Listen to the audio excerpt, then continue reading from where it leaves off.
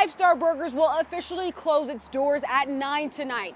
The owner tells me since the Albuquerque Rapid Transit project or ART construction started, they've lost thousands of dollars in sales, and now they just can't afford to stay open. Albuquerque local Fernie Hernandez had his last supper at Five Star Burgers on Central today. Sad, very sad, very sad. Been here since it opened in December of 2015. The owner is closing the doors tonight at 9. I talked to the owner over the phone, and he said business just hasn't been the same since the city broke ground on Mayor Richard Berry's Albuquerque Rapid Transit project. He said before construction started, his business earned more than $100,000, and after construction, he says it tanked 30%. Hernandez thinks he knows why. But the whole time, there's always just been nothing but orange barrels, orange barriers, detours here, no turn lefts. Neighboring business Amore Neapolitan Pizzeria says throughout the construction phase and still today, it seems like there's fewer people visiting the area. We noticed a huge drop off in business, and honestly, if it weren't for our regulars and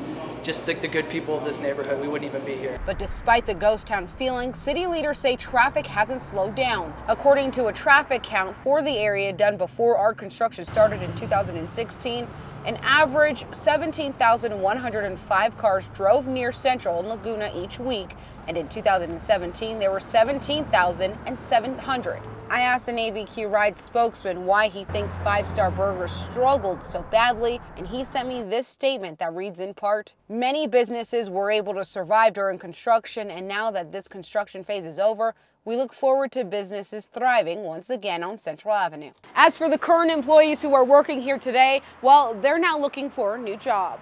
In Albuquerque, KD Munch, KOAT, Action 7 News.